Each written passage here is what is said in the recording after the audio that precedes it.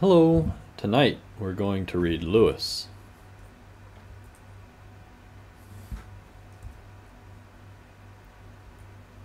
From day one,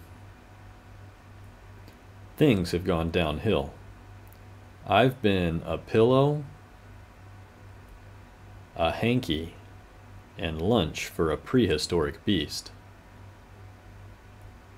I've been buried alive, thrown into a hurricane, and hung out to dry. I've been left to the mercy of wild animals, poked by needles, and made an accessory to a crime. I've been x-rayed, milk sprayed, and mislaid.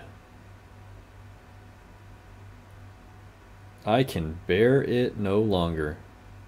The next time this kid squeezes me, I'm outta here. Well, no sense running away in the rain. But as soon as little sister wraps up this party, I'm packing my bags. Meanwhile, I need to build up my strength for the getaway.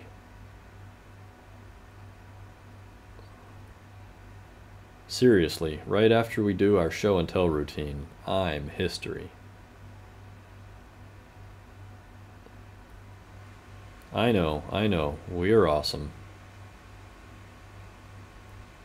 Okay, this is perfect. The minute that light goes out, I'm off like a dirty shirt, making like a tree and leaving. Okay, now. Come on, Lewis, you silly bear. On second thought, a bear could do worse. The end. I hope y'all enjoyed. Special shout out to Charles and William. I love y'all. Good night.